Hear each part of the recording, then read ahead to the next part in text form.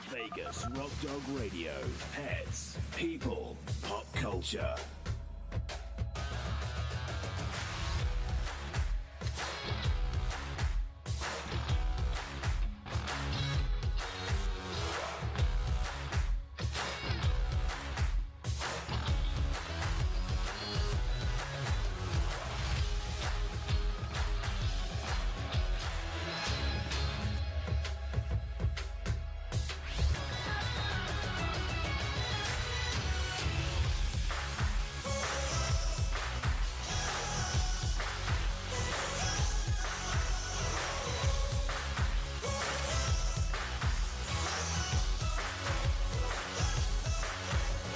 Bring on the host, Sam, the Queen of Rock and Roll Dogs.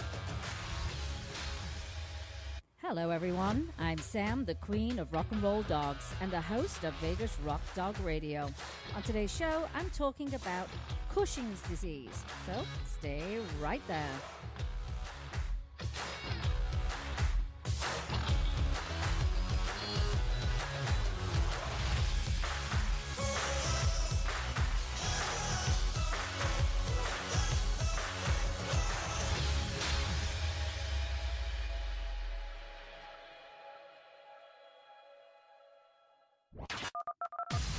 Bring on the host, Sam, the Queen of Rock and Roll Dogs. Hi everyone, welcome to the show. I'm your host, Sam, the Queen of Rock and Roll Dogs, and this is Vegas Rock Dog Radio. We are a rock and roll show all about pets, people, and pop culture. But before we even get cracking on today's show, let's tell you who's in studio. We always have the same very, very important guests. And they are, well, they're really my co-hosts. We have Mr. Twix and Miss Thornton. And Galaxy looks down on us to make sure we give you a great show every single week. Now, producing the show is the famous Mr. Jim. Hello, Mr. Jim. Hi. Quite famous.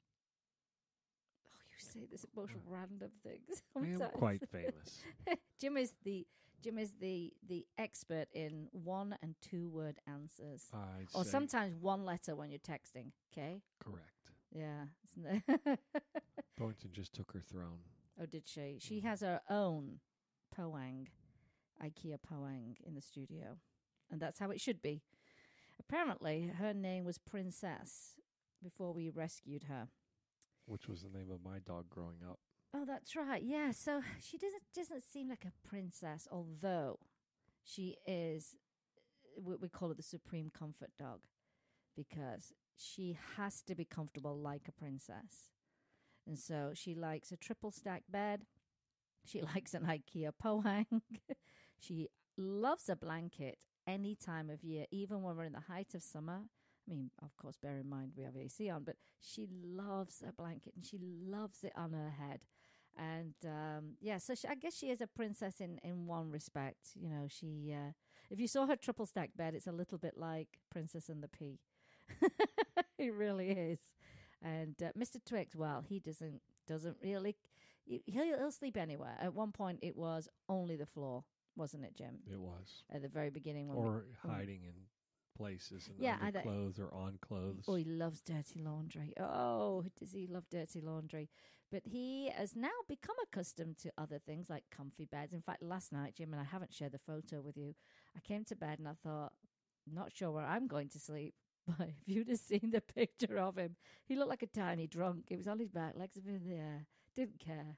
And he's now become accustomed to, as it more than just the hard floor, you know. But he's a funny little boy, isn't he, Jim? In fact, I'm going to tell you what he's just done. He has just done to my hard work. We've got our 80s hairball coming up on March 22nd here in Vegas at 3 Sheets Craft Beer Bar. And that's our big fundraiser of the year, Rocking for Rescues. And we do a mega raffle and auction. I mean, seriously, I feel like some of the raffle prizes that you're going to win are better than what you'll see at other fancy auctions. I mean, our stuff is that good. Anyway, we're about to, start the show. Where is he? He needs to come in the studio. Where is he? Then I walk in the living room, and he's got a ball, and it's got the tag on it still from the company. And I'm looking at the ball, and I'm thinking, I don't recognize this ball. Where's he got this ball from? And then I look over to the gazillion raffle baskets that I've done in auction baskets, and I've done a lot of them. They're all enclosed in a huge cellophane bag, tied up. Oh no, Mr. Twix has ripped it open and stolen a ball. Stealth. Here's the thing. He obviously recognizes a ball, and there are probably about 20 items in that basket, Dog balls, toys. He wanted that. He recognized that ball, and he wanted that ball. Anyway, he's wrecked. I'll post a picture. Everything he does makes me laugh, though. He's wrecked the basket. But you know what? He's clever. He's like, there's a ball in there. I'm having that ball. Yep. And this is how I'm getting that ball. Yep. And then we had to entice the ball off him with a treat. So it doesn't always fall for it, does he, Jim? Yeah. He knows. After he got his treat, he went back to where the ball ball look for it. And then he was a bit like, I know I left it back here.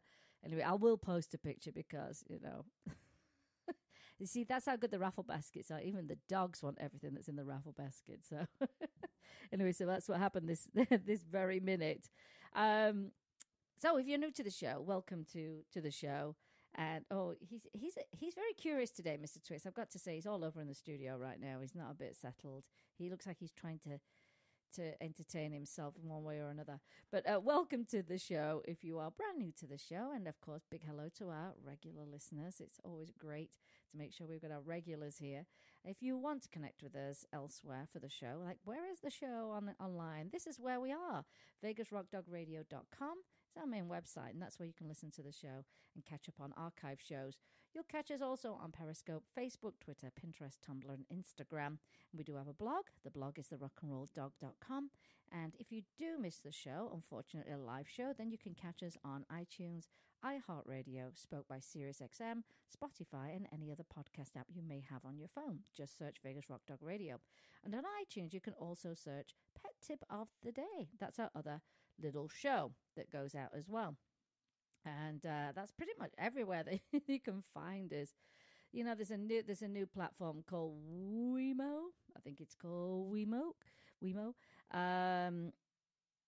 That could be promising. It seems like a lot of people are leaving Facebook and going over to Wemo. And I kind of like how the whole thing's laid out. So I might venture into that. But, I think with any kind of social media, you've just got to be... You've got to be smart about how you use your time on social media because you could be on there all day. And, just one more platform is usually a bit more work. So, but Wemo is the one I'm going to take another look at. Well, before we get onto our main topic of Cushing's disease, and you do hear about it a fair amount, and we've got a friend whose dog was recently diagnosed with it, I wanted to do our tip of the week. Yeah? Is Mr. Twix not in trouble? Because that's a good thing if he's not in trouble. He's okay right now. He's getting settled. When he gets quiet. Well, I think everybody relates to that. When your dog's quiet, you go, hang on. I guess it's the same if you've got kids, toddlers, if they're quiet. What's he doing? Just had to stop him from licking. Yeah, we're coming into the season where mulberry starts to bloom. And mulberry's so bad in Vegas, it was banned years ago. It's the worst pollen. Yeah, it's banned from planting these trees because it's really, really that bad. People have started to talk about it a little bit. It's like, oh, is your dog itching? Is your cat itching? I'm itching. Anyway, so we'd like to keep an... Of course, licking is a normal thing when they're grooming themselves, but when it's excessive, then, you've got to be careful with that. But here's my tip of the week. And guess what, Jim? We're talking about poo again. Why? Diarrhea. You can never get enough of that with dogs. Diarrhea. They poo every day. It's important that understand their poop, because that will tell you a lot about their health. Always happens. But diarrhea. Uh-oh. So what can you do for diarrhea? Yeah? Slippery elm. Have you ever heard of it, Jim? Yes, I have. Have you? Yes, I have. Whoa. It is a herb. Do you know what it's a bark. Do you know what that people use? Do you know what the real name for slippery elm is? Slippery elm bark. No. No. What? Ulmus fulva. Oh, the Latin name, you mean? Oh, didn't you study Latin? I did in Manus manum lavat. What does that mean? One hand washes the other. How did you say that again? Manus manum lavat. Manus manum lavat. Lawat. Lawat with a W. Yeah. Lawat. Huh, interesting. Well, there you go. Worth those Latin lessons, Jim. Cautus lupus metuit foiam. What does that mean? The cautious wolf fears the pitfall. This is amazing. Why have you never... I know you studied Latin, but you've never... non capit morum. What does that mean? The elephant does not fear the mouse. This is fascinating, Jim. I like the animal references. Yeah. I like that. A lot of those came from there. I'm into that. From Fable. Very good. I'm impressed. Mm-hmm. So Slippery Elm, almost fulva. In vinum obum brator. What does that one mean? In wine is the truth. Oh. Yeah, that's true. That's very true. Okay. Let's get on with Slippery Elm. Yeah. It's been used as a herbal remedy in North America for centuries. Native Americans used slippery elm in healing salves for wounds, boils, ulcers, burns, and skin inflammation. And it was also taken orally to relieve coughs, sore throats, diarrhea, and stomach problems. By the way, this little article came from Dr. Karen Becker. We love her. And I'm also going to have a link for you in the notes, not just on slippery elm, but also where you can purchase slippery elm. I think it's really important to have some things at home, some home remedies that you can, you've got an instant diarrhea situation. You go, oh, okay, we can Just use go this. outside your slippery elm tree and grab some bark. Chew on it. Don't do that. Why?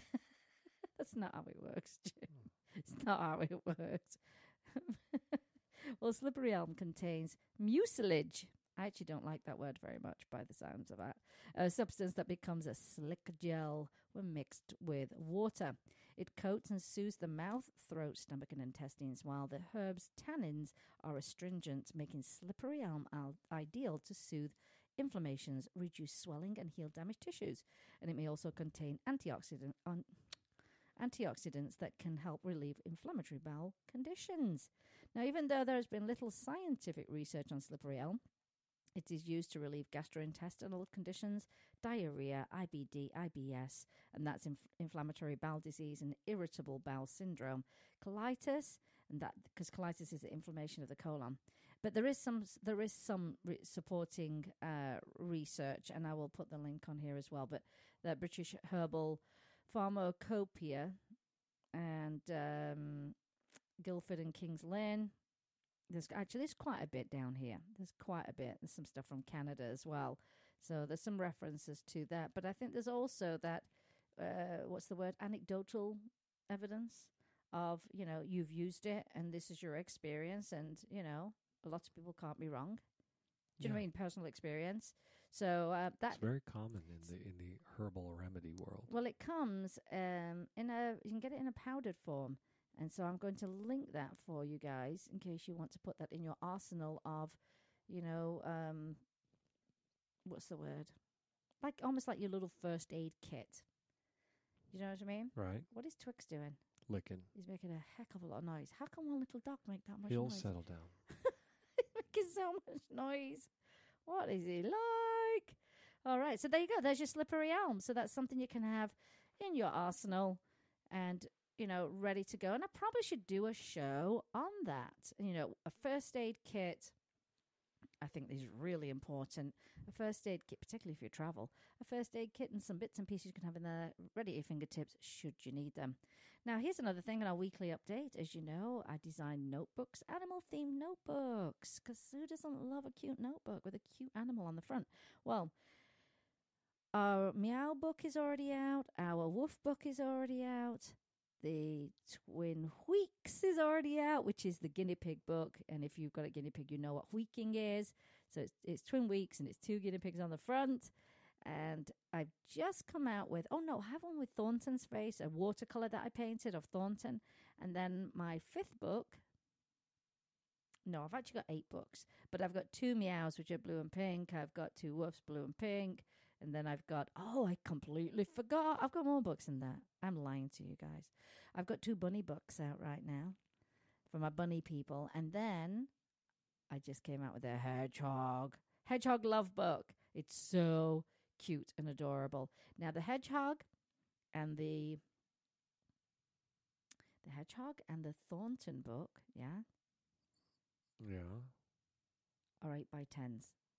Well, they're big. So they're my bigger notebooks, and actually they'll be arriving at my house soon because I want to be able to have some on hand. But you'll be able to pick them up all up on Amazon, and I will link again in the notes. So my goal is going to, what my goal is for this year, Jim, and I'm on track, I think, and I'm doing pretty well from when I started it. And I didn't start it at the top of the year, but is to have a new notebook design every single week. Very good. So what I would like to hear from you, listeners, since you all love animals, what animal do you want to see next on my notebooks? Because I think there are some animals that are neglected, like the hedgehog, like the sloth. And all of the reptile families. The llama, snakes. You don't find notebooks. Lizards. You don't find notebooks with those on. They're cute. Do you know what I mean? The raccoon and the opossum. Ooh, I love possums. I have a love-hate with the raccoons, having been attacked by one. Been attacked by a raccoon. Remember the duck that attacked me at Chatsworth? Didn't attack you. It stole my ice cream. Didn't attack you. It wanted your ice cream. It went for my hand. Well, because you tried to defend your ice cream. Well, there you go. That's called an attack. Would you defend yourself from something Mr. Twix was going to eat? Oh, heck no. I'm not stupid with that. Which reminded me this morning, he got a little bit too cheeky this morning when Thornton having a breakfast. And he tried to have her breakfast before she'd finished. She went, she was not having it. And did he back off? He backed off like, oh, okay, I'll wait till he licks a bowl every morning. And she actually started licking his now when they both finished. But yeah, she gave him a little warning, which is rare. You will see that from Thornton. But she was like, no, come on, let me have my breakfast if you don't mind. A bit of privacy. And I do feed him separate. But he came trundling in through the house.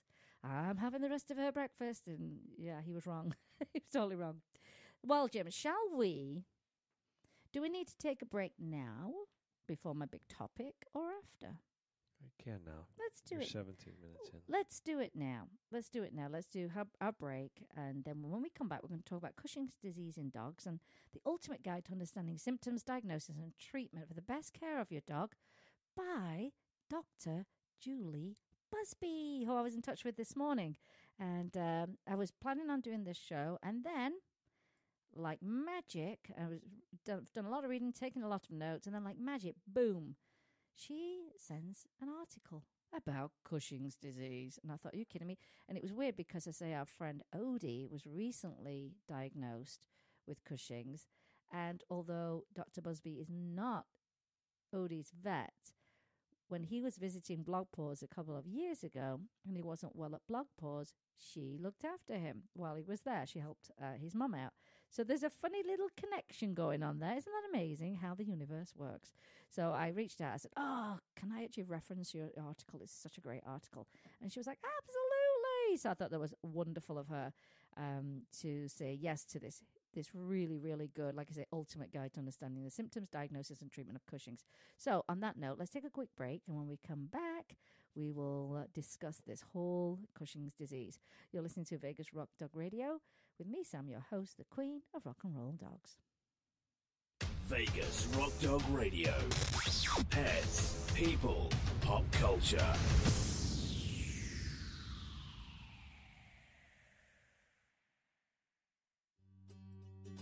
Pet Scene Magazine is dedicated to Las Vegas pets and the people who love them. It's a source of news and information for pet lovers, as well as offering valuable coupons and specials on pet products and services. Find them online at www.lvpetscene.com or look for them on Facebook. Vegas Rock Dog Radio. Pets, people, pop culture. Welcome back, everyone. You're listening to Vegas Rock Dog Radio with me, Sam, your host, the queen of rock and roll dogs. And just before the break, I said we were going to talk about Cushing's disease in dogs. Now, my little friend Odie, and it's taken a really long time for him to finally get diagnosed, and his mum had visited a few different veterinarians, and finally She ended up going to VECC, which is the most amazing facility that we have in town. In fact, we've got 4 now, I think. And gosh, such highly trained professionals. They've got the equipment they have is unbelievable. The services they provide, like their blood bank for animals, incredible. And so finally she gets there, and she finally gets a diagnosis, and it was like, yay, now we can do treatment, and now we can improve the quality of his life. Now, what happened was, there were some things, obvious, some very, very visual, obvious things that she'd seen, that was obvious, like something's going on. Like he lost his hair and his skin was going a really weird color, So he wasn't particularly thriving, in this picture of health, and it was really concerning. But it was good to get the diagnosis, and I have to report, Jim, all of his hair grew back, and it's fabulous. Very good. Yeah, so with the right treatment and stuff, she's definitely got him in the right place. He's had a tough 2 years as little Odie. Yeah, he really did, but he's doing so incredibly well right now. So here we go. So I say Dr. Julie Buzby, and she's fantastic, and we love her. We connected with her a few years ago in Nashville at a conference, an animal conference, and just instantly liked her. I think she kind of liked our group because we just shown up and we started drinking wine. So we just said, come on over, join us, And what we figured was she's an integrative veterinarian, but she also created a product called Toe Grips. We're going to talk about that shortly, which kind of dovetails into this particular topic. And we just instantly got on with her, and we've just been friends ever since. And she's a great veterinarian. She really is.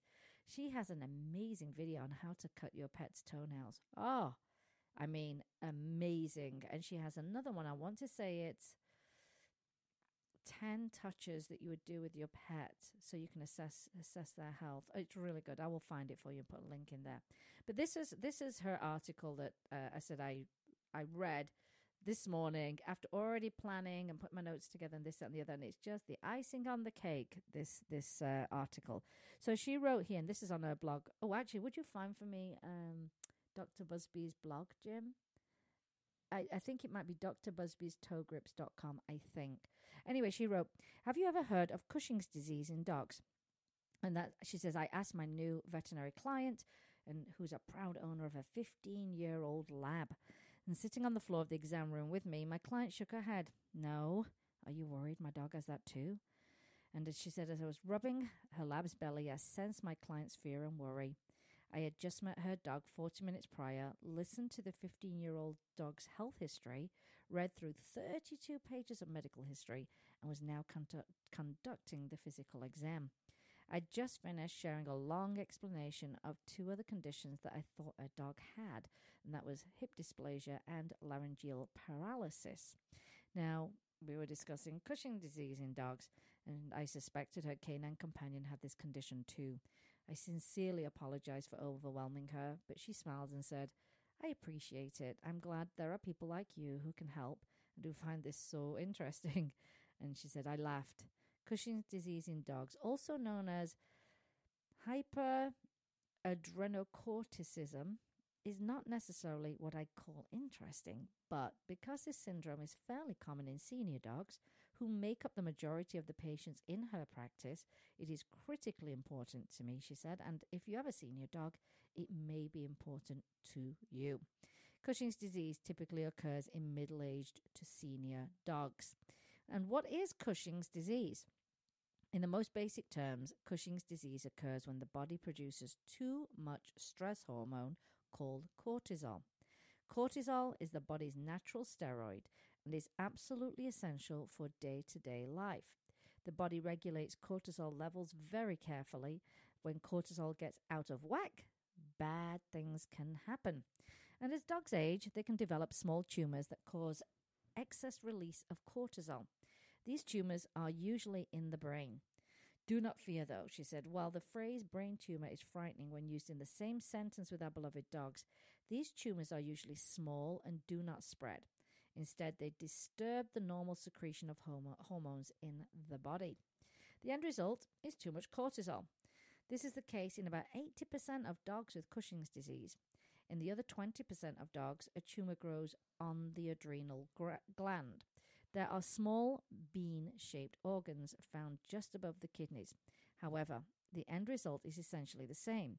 These tumors also lead to elevated levels of cortisol in the body. Playing the odds, I suspected my lab patient had a small brain tumor called a pituitary macroadenoma. But let's back up for a second, she says. Why did I suspect Cushing's disease in my patient? In my discussion with the dog's owner, she had mentioned increased thirst, urination, and panting. These are 3 cardinal symptoms. And while I spoke with her, I sat rubbing the thin skin of the dog's pot belly. Yes, cardinal symptoms 4 and 5. So, the symptoms of Cushing's disease in dogs are what? And she said, if you've ever taken a steroid, for example, prednisone, for a medical condition, you may have felt restless or had an increased appetite. The symptoms of Cushing's disease in dogs are similar to some of the side effects experienced by human patients who are taking steroids. Symptoms of Cushing's disease include restlessness, panting, possible behavior changes, increased drinking and urinating, increased appetite, weight gain. Excessive thirst is one of the more common signs of Cushing's disease in dogs. Also, dogs with Cushing's disease are prone to infections, and mostly these manifest in recurrent skin infections called pyoderma and urinary tract infections. So there are some other noticeable signs of Cushing's in dogs, and that is the pot-bellied appearance, thinning skin, weakness, muscle wasting. And because of sudden muscle mass and the sudden loss of muscle mass, a dog with arthritis may suddenly worsen. Additionally, hair may fall out, and a dog may suddenly have skin changes like a teenager. So she says, as a veterinarian, I will give a dog a thorough physical examination as the first step in diagnosing Cushing's disease. As an integrative veterinarian, I believe that knowledge is power. In order to intelligently discuss a dog's prognosis, which is your expected outcome, and a treatment plan, I begin by confirming the diagnosis. I recommend that my client starts with a simple test called a urine cortisol creatinine ratio, and that is known as a UCCR. This is an interesting test. Okay, maybe she does find it interesting, she says, because it's collected at home and rules out the diagnosis rather than ruling it in. So she said, let me explain what that means. So to testing to rule out Cushing's, first the test measures cortisol in a urine sample. Cortisone is the hormone overproduced in Cushing syndrome, but animals and people naturally produce it as part of a healthy response to stress. For best results, the urine sample is collected at home. This way, the dog doesn't get anxious from a visit to the vet clinic and secrete a bunch of cortisol because of that stress, and then it can skew those results. Second, the test doesn't prove that a dog has Cushing's disease. On the contrary, all it can tell us is that a dog does not have Cushing's disease, thus ruling out the diagnosis. And it may seem counterintuitive, but it's actually quite valuable. Granted, if the results are elevated, more tests will be required because Cushing's was not confirmed but remains likely. If the UCCR is normal, we can cross Cushing's off the list as a possible diagnosis and move on to the next thing. So testing to confirm Cushing's disease. So tests to rule in Cushing's disease, and basically that is to confirm the diagnosis, are blood tests. There are 3 options. The ACTH stimulation test, a low-dose suppression test, or a high-dose suppression test. Your veterinarian may also ask for a urine sample to look for evidence of urinary tract infection, which can be silent and accompany Cushing's disease, especially in those female dogs. Sometimes the results are still not conclusive, and in order to nail the diagnosis, abdominal ultrasounds, urine cultures, x-rays of the chest, further blood work, and more tests may be recommended. And what are these options? So say you've gone confirmed, what on earth are these options? So she says, of course, my client's next question is, what happens if my dog is diagnosed with Cushing's? I explained that diagnostics were the next step and we shouldn't jump to conclusions. But to address her question, I did explain a bit about how Cushing's is managed. In most cases, Cushing's is a lifelong disease. Treatment requires careful monitoring with your veterinarian. It is a commitment. And she says it can be daunting. So she's not going to lie to you. You've got to really commit to this management. However, she said there are many treatment and management options. Managing Cushing's with medication. She says since over 80% of dogs diagnosed with Cushing's disease have tumors in their brain that are very small, management with medication is usually the preferred route. Veteril, and that is also known as trilostane, is currently the only veterinary approved product on the market that treats both pituitary and adrenal dependent forms of the disease. Another drug called Lysodren, and that's also known as mitotane, targets the adrenal glands, which are overproducing this cortisol, and it inhibits them. Now, dogs taking medications such as Veteril must be monitored very closely with frequent lab work because the medication can work too well and cause the opposite condition, hypoadrenocorticism, aka Addison's disease, which you've heard of that too, yeah? Mm-hmm. So you've got the opposite ends of the spectrum then. You don't want to trigger going into Addison's. Follow-up blood work with your veterinarian will be necessary. In the interest of full disclosure, this can represent a significant financial and time commitment. So you'll probably have to budget or make sure that you're on a good pet insurance, which, by the way, in a couple of weeks, we're going to bring someone on from Embrace Pet Insurance because I think people are unsure how pet insurance works or what it even covers. So we're going to have someone come on the show and talk about that. So that's something you may want to consider if you don't have pet insurance. Now, selagiline and off-label medications. Also, selagiline is approved to treat Cushing's disease, but only in the case of pituitary tumors. There are other off-label medications such as mitotane and melatonin. However, these are not approved and must be used with care and with the understanding that they may not be that effective. So there's also a surgery. And she said, when would that be necessary? So if an adrenal tumor is the cause of Cushing's, the affected gland can be removed through surgery. It is not a simple surgery and is ideally performed by a board-certified surgeon. Risk of hemorrhage is significant. Thus, many owners opt to treat their dogs with medical management to avoid the cost and risk of surgery. So you always have to weigh up, the risks, the pros and the cons. And how to comfort a dog with Cushing's disease. And I think this is a really good segment here because what else can you do aside from medication? And she says, always have fresh water available. Cushing's causes increased thirst and urination. So your dog will want to drink more and need to go out more frequently for your potty break. So you just have to change your routine a little bit, but fresh water constantly is going to be a good thing. Keep a vigilant eye out for signs of skin and urinary tract infections, which should be promptly treated. Your veterinarian may prescribe antifungal and antibacterial shampoos and wipes to proactively help combat skin infections. Watch for signs of urinary issues such as increased frequency of urination, foul odor to the urine, straining to urinate, and or blood in the urine. And if you observe any of these signs, take your dog to the vet. Whatever you do, just don't delay. And for dogs with Cushing's, urinary tract infections are nearly impossible to prevent. So there's a lot of management that has to go on. Now, there's another thing that comes along with Cushing's disease, and that is mobility issues. If your dog is having mobility issues due to muscle wasting, look for options to minimize discomfort and falling. Keep your dog on carpet, avoid slick floors, and manage any concurrent arthritic pain. And she said she's had several patients with muscle wasting due to Cushing's syndrome, and they thrive using toe grips. And this is what she created. Buzby Dog Podcast. The Buzby Dog Podcast. Oh, the podcast is very good, but that's not the main website, though. No. But the podcast, absolutely listen to the podcast. It's called. And we'll link that in as well. She came up with these toe grips. Now, this is not a shoe. It's not something you spray on the foot. It is something that goes over the nail. There's a very specific way in which it goes on because, as she explained to me in the past, it is so important to have the dog have full contact with the pad.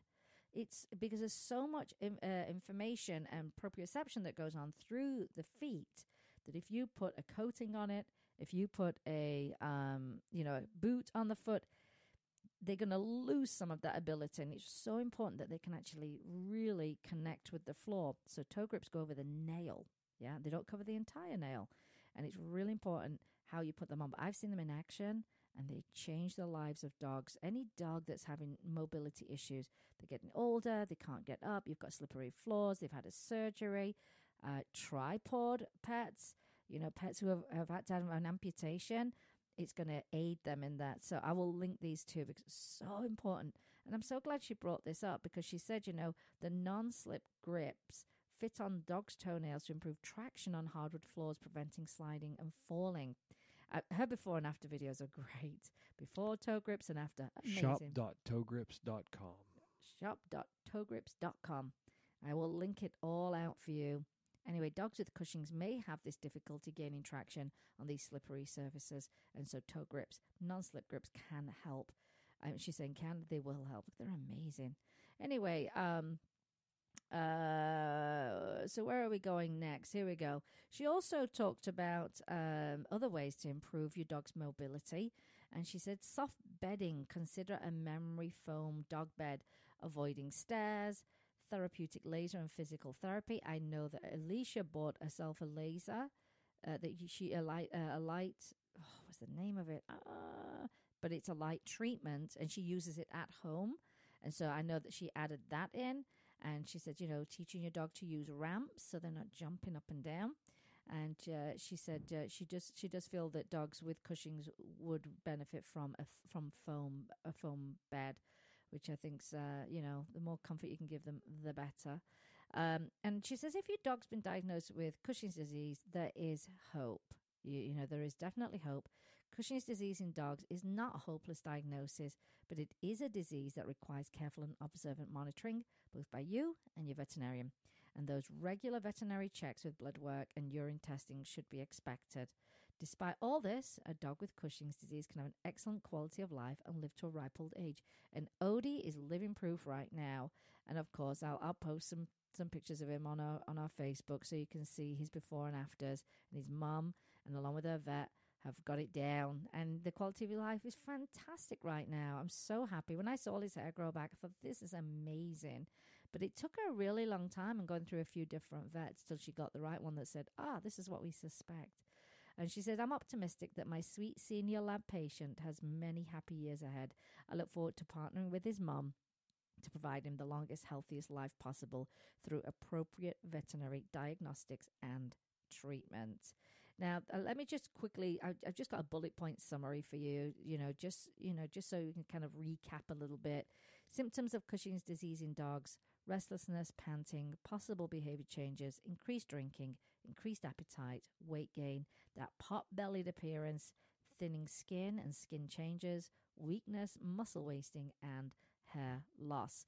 Diagnosing Cushing's, first and foremost, please speak to your veterinarian. Of course, most likely he or she will suggest a physical examination and then recommend further testing. And your treatment options are, because it's a lifelong disease, is careful monitoring by your vet. Generally, medication is your preferred treatment plan. However, in some cases, as an adrenal tumor, treatment may include surgery. And there are 4 ways to comfort your dog who has Cushing's, and that's fresh water available because they are drinking a lot. Keep a vigilant eye out for signs of skin and urinary tract infections, which should be treated promptly. If your dog is having mobility issues due to muscle wasting, look for options to minimize discomfort and falling, and that's the toe grips. It's rugs. It's yoga mats are fantastic to give your pets some traction. Absolutely fantastic. And I think that's a fantastic article, don't you think, Jim? Very good. It's really, really, really good. Informative, and you once again got all your big words in. You know what? I just got a message from Dr. Buzby. Oh, that's fantastic. Oh, my gosh. But I'm just having a quick scan through. She says, let me know if I can support you anyway. Oh, she's fantastic. We love Dr. Buzby. And I think she likes how much fun we like to have when we all get together. She's got a lot of children too. And it was like, this woman is amazing. She's running a veterinary clinic. She's got this great product. She's got all these kids and she smiles every day. She's amazing. She's absolutely amazing. So thank you, Dr. Buzby, for letting us share that on air.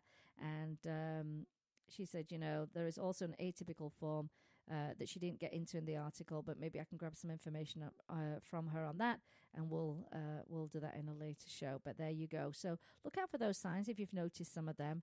And I have seen people say, oh, my dog, he has no problem hydrating. He drinks all the time. It's like, ooh, like excessively. Like, there's something going on there. Now my dogs, they just like to steal my water. They're not drinking excessively, but they see me walking with that glass and they go, oh, yeah, thanks for that glass of water. So I'm the dehydrated one around here. But big thank you, Dr. Buzby. So appreciate that. Well, moving on to some news, Jim. Some breaking news. I'm not surprised by this, I'll be honest with you. And I don't think anyone will be surprised by this. But breaking news, Animal Kingdom Pet Store in California and 2 suspicious Iowa-based rescues sued for breaking California law that bans retail sale of dogs from puppy mills and breeders. Our friends over at the Animal Legal Defense Fund filed a lawsuit against the Animal Kingdom Pet Store and purported rescue groups Bark Adoptions and Rescue Pets Iowa for participating in a puppy laundering scheme to unlawfully circumvent the California law that bans the sale of dogs from commercial breeders, commonly called puppy mills. The law went into effect January 1, 2019. So it was only a few weeks ago, friends. And it requires pet stores to obtain animals only from public animal control agencies, animal shelters, or federally registered 501c3 rescue groups that do not obtain animals from breeders or brokers for compensation. Despite the ban, Animal Kingdom has continued to sell 8-week-old purebred and designer puppies for over $2,000 into 2019. The store identifies the source of these puppies as Bark Adoptions, a newly formed group that incorporated in November 2018 and filed its registration for state nonprofit status on January 19th in 2019. According to the IRS website, Bark Adoptions is not a federally registered 501c3 nonprofit. The Animal Legal Defense Fund's lawsuit, filed on behalf of nonprofit organizations Bailing Out Benji and a Corporation for the Prevention of Cruelty to Animals, alleges Animal Kingdom is circumventing the law and misleading consumers by using Bark Adoptions as a middleman to launder puppies commercially bred for profit and labeling them as rescue animals. The lawsuit alleges that Bark Adoptions obtains puppies from Rescue Pets Iowa based in Ottumwa, Iowa. Puppy mills are cruel and see animals as cash crops, breeding mother dogs constantly regardless of their health or veterinary needs, said Stephen Wells, our friend over at Animal Legal Defense Fund. He's the executive director over there. Retail pet sale bans, like California's, are intended to combat puppy mills and their deplorable practices. Attempts to circumvent these laws will not go unchallenged, and they're on it. Boom, they're on it straight away. California was the first state to pass a pet retail sale ban in 2017, with Maryland following in 2018. We would have had our ban starting the beginning of 2018 had our councilman, city council members didn't take some rather large donations to all of a sudden overturn our ban that was to go into effect on that January 1, 2018. Yes, that's right. And the trouble is, donations do not show up on the Secretary of State's website until, it's either 3 months, it's either 2 or 3 months later, or maybe even longer. So you can't track how people are being swayed by certain donations. So ours got overturned. It was not a good thing. It was a bad day. Oh, and one of those councilmen, because there were two that really were going for it and took big donations, he just stepped down recently. I haven't been watching the news for a some week, kind of harassment claim. Wow, good Yeah. for him. I'm like, you know what? Maybe that's a little karma if it's true. Yeah, good for him. So that was such a blow because everybody works so hard on that. Anyway, it is the first state. Maryland is followed by many major cities have instituted similar laws, including Chicago and Philadelphia. And I'd like to add that it comes, for me, no surprise to anyone in the rescue world that this would happen. We talked about it because people always like to find a way when it comes to making money. However, this will lead to, I believe, in a way that this is a silver lining, and I'm glad that it's happening sooner than later, that it will lead to regulation of rescues. And that's a good thing. That's a really good thing. You know, where are your dogs coming from? You know, and there've got to be checks and balances. It's an unregulated industry, and this is the kind of stuff that can happen. But you know what? They're on it straight away, and wow, how cheeky of them! They applied. What was it? The end of January. 4 weeks later, they just got busted. Yeah, and you know, let me tell you something. Animal Legal Defense Fund, incredible organization of attorneys working pro bono all over the country for animals, representing animals. They are phenomenal, and not just in the rescue world. It's in farming. I mean, circus, you name it. Fantastic, absolutely fantastic. So, as much as it's a horrible thing, it's got picked up very quickly. It might scare a few others into not doing it, and I think it will eventually lead to some kind of legislation of some kind. So there you go. Well, Jim, I think I have one more thing I want to talk about. Do you have anything you want to talk about? Oh, you know what? What? Tomorrow. No, hang on, not tomorrow. That's Sunday. Hang on, I had a little note here. It's been a busy week, hasn't it, Jim? Do you want to tell everybody what you're doing later on today? I'm heading down to Laughlin, Nevada. To do what? To play concert with the Four Tops. Oh, you fancy. What are their famous songs, Jim? Bernadette. What's that one? I don't think do I know that one? Bernadette's one of their big hits. Also, sing it? You going to sing it? no, I'm not going to sing. You're not going to sing it? No, I'm not going to sing. Oh, of course I'm not. Well, later on today, actually I'll be there. Actually, after the show, we're going to take a little quick trip down to Bark in the Park, see some of our friends who set up as vendors, take tons of pictures of really, really cute pets that are out there. Hopefully, it'll be nice weather. It's a little bit windy at the moment. So I hope everybody brings sandbags to hold their booths down. But I will, I'll probably do some interviews with a couple of people down there, and certainly take a lot of pictures. And then Jim will leave me. You're going to go with Pete, the best trumpeter in the world and a pickleball champion. Pickleball Pete. Anyone that's listening, tell everybody what pickleball is, Jim. I never heard of it in my life. I asked Pete years ago, what's pickleball? And he goes, tennis for old people. Yeah, but it's not a tennis racket. It's like a paddle. Oh, I'm sorry. It's like paddleball He's on a a mini tennis court. Serious athlete. Yeah, but that's what he said it is. He's shredded. Yeah. Oh, you know when you said old people, I felt you meant as in, oh, it's not difficult. That's what I thought. But no. It's unbelievable. It's highly competitive nationwide. It's actually becoming a global phenomenon. Is it really? People all over the world connect through pickleball. Interesting. Remember I got him that little pickle and made him a racket? Mm-hmm. Pickleball Pete. So that's who Jim's playing with. He's also an incredible trumpet player. And he has... do they have a name for their organization where they go and play taps for military funerals? Oh, gosh, I forgot the name of it. Because there's nothing worse than trumpet players here in Las Vegas have a society, and they play taps for military funerals for free. Yeah, so they do not have to play some recorded version of it, that they go, and it's such an incredible thing that they do, and it's amazing, really, really amazing. But yeah, we love Pickleball Pete. So Jim gets to hang out with Pickleball.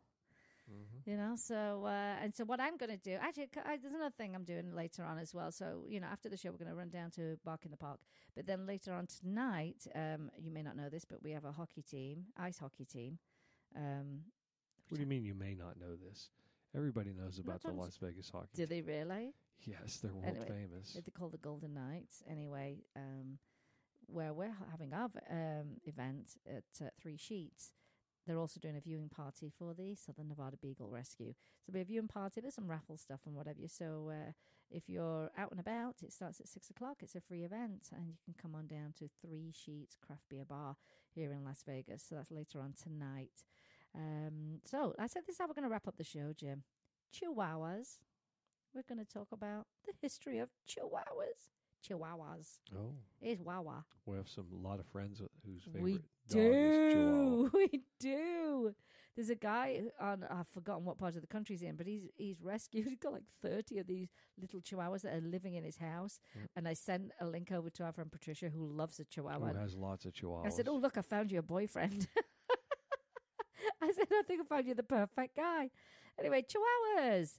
So it's the smallest breed of dog and is named after the state of Chihuahua in Mexico. Comes in a variety of colors and 2 coat lengths. Now, here's the history. It is a bit convoluted, but they say the Chihuahua history is convoluted and many theories surround the origin of the breed. Both folklore and archaeological finds show that the breed has origins in Mexico. The most common theory is that Chihuahuas are descended from the Tichichi. Oh, do I love that word? Tichichi, a companion dog favored by the Toltec civilization in Mexico. No records of the Tichichi are available before the 9th century, although dog parts from the Colima, Mexico, buried as part of the Western Mexico shaft tomb tradition, which date back to 300 BC, are thought to depict Tichichis. The earlier ancestors, I have to say it like that, Tichichis. The earlier ancestors probably were present before the Mayas, as dogs approximating the Chihuahua are found in materials from the Great Pyramid of Cholula. You like that word, Jim? I love Cholula myself. Antedating, my favorite sauce. Antedating 1530, and in the ruins of Chichen Itza on the on the Yucatan Peninsula. And I knew you had been there. I climbed the pyramid before they stopped people doing that. Oh, really? You're so fancy. Yeah. However, genetic evidence reveals very little pre-European genetics in modern Chihuahuas, less than 2%, suggesting that interbreeding with European dogs has left little of the original American lineage, while possibly retaining a similar form. And they said that wheeled dog toys in Mesoamerica range from Mexico to El Salvador. Huh? That didn't make sense at all, that sentence. Wheeled dog toys in Mesoamerica range from Mexico. Oh, they're toys, dog toys. The dog toys that you can buy that look like them. Anyway, the earliest of these were found in Tres Zapotes in Veracruz, Mexico, which date to 100 AD. Indirect evidence that a Chihuahua-like breed was in Mexico over 1,400 years before the first Europeans arrived. And dog effigy pots dating to around 1325 AD discovered in Georgia and Tennessee also appeared to represent the Chihuahua. In 1850, that feels a little bit more recent for me, than 1325 AD. In 1850, a pot featuring the Chihuahua-like dogs was unearthed in old ruins at Casas Grandes in the Mexican state of Chihuahua, which dates from 1100 to 1300 AD, showing the long history of such dogs at this site, although most artifacts relating to its existence are found around Mexico City. It has been argued that these parts arrived with survivors from the Casas Grandes site in Chihuahua, Mexico, after it was attacked and destroyed around 1340 AD. Now, we're going all over the place here. In 1520, in a 1520 letter, Hernan Cortes wrote that the Aztecs raised and sold the little dogs as food. Oh, I don't like that bit. I don't like that bit at all. How much meat are you going to get off a Chihuahua? Seriously. Maybe that's all they had. Move on with this story. Yeah, but weren't there other animals they could have eaten? They could have eaten chupacabras. Oh, yeah, you get a lot more meat off a chupacabra. If they could catch it. If they could catch the mythical, or even they say it could be. Is that a bit like a Bigfoot kind of story? No, because Bigfoot's a big, giant beast. Oh, okay. A chupacabra's a little wiry monster. It is? Yeah. I thought it was big. No. Anyway, colonial records refer to small, nearly hairless dogs at the beginning of the 19th century, one of which claims 16th century conquistadors, what a great word, found them plentiful in the region later known as Chihuahua. Small dogs such as Chihuahuas were also used as living hot water bottles during illness or injury. I still use my dogs for warmth. Get in bed, put them on your belly. Oh, best feeling ever. So I totally get that. And what a benefit for the dog. You just get to snuggle up. That is fantastic. Some believe this practice is where the idea of pain being transferred. I don't like this bit. There's some history can be cruel. Some believe this practice is where the idea of pain being transferred to animals from humans originated, which gave way to rituals such as burning the deceased with live dogs.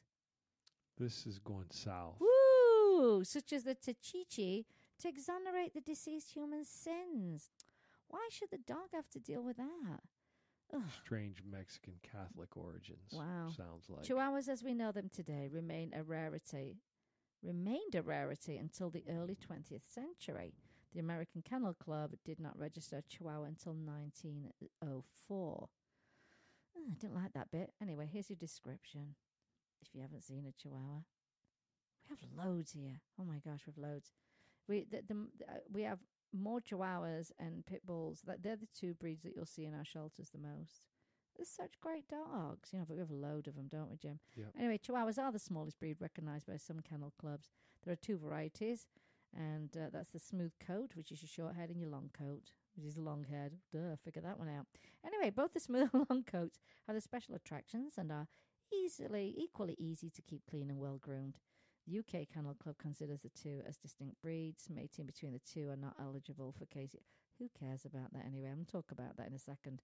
Dogs of either coat type may be identified as either applehead or deerhead. And you tend to hear that more in the States. And so the applehead is a round head, close-set eyes, and relatively short ears and legs. And deerheads have flat-topped heads, more widely set eyes, large ears, and longer, more slender legs. While deerheads were popular in the mid-20th century, the current breed standards defined by registries such as the AKC specify the applehead conformation. Here's the thing. Let me tell you something about these kennel clubs, yeah? And I think it's really important to know this because, when people are like, I've got to go to a breeder because I'm going to get a better dog. Here's the thing. When you get a certificate of a breed, yeah, by a club, it's just telling you your dog has the characteristics of, for example, a Chihuahua. This is what it looks like. We're confirming that it looks like. So it's more of a certificate of looks. Is not a guarantee of health. And I think that's a really important to think about because they don't really tell you that. I'm not to say like legitimately good breeders don't have healthy dogs, but it's still a certificate of looks. It's like registering your car down the DMV and you're saying, I've got a Mini and it's red and this is the year it is. And I can now identify my vehicle. It's registered, the look of my vehicle, the age of my vehicle. That's it, friends. That's it. You're not saying, it's safe to run or whatever, or it's in good shape. It's about looks. And I think that's really important to know. It's saying this is what we say the breed should look like. Me personally, don't care what breed the dog is. I love a healthy dog. A healthy, happy dog is so much more important than that. But I do think that's important to know. So there you go. So that's, didn't like that last bit of history, but thankfully that's not the case anymore. That have progressed a little bit, but I still like the idea of a hot water bottle.